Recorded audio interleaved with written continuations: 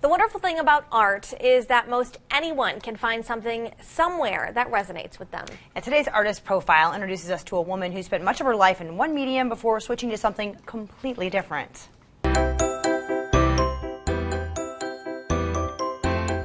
I'm Custer Denison, and I'm from Michigan. I was always the one who was just over in the corner doodling or reading, but not necessarily the one who was the person doing the little portraits and getting all of the attention for it. So it was a surprise to an awful lot of people when the art was what I majored in at U of M.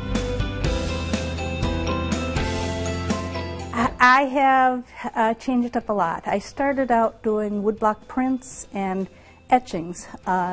Very nice printmaking process that very graphic. And then from there, once we moved up here, a friend got me out doing plein air watercolor, and that's where I am now, sitting on the floor doing 40 by 60 watercolors.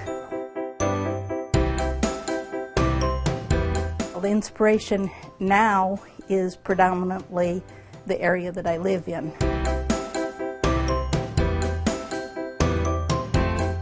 I would like, of course, as an artist, for them to notice what I'm doing with line and energy and color and how I'm pushing the forms around and what I am not doing with light and shadow, because, you know, as a graphic person, I kind of flatten everything out and shadows aren't that important to me.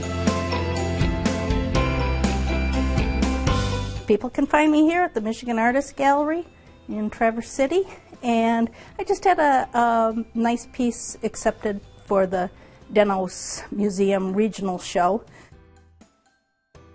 Pretty cool. Yeah, if you want to learn more about her, we will have a link to the website where you can find out more about her and the other artists there at the Michigan Artist Gallery. Have to check it out for sure.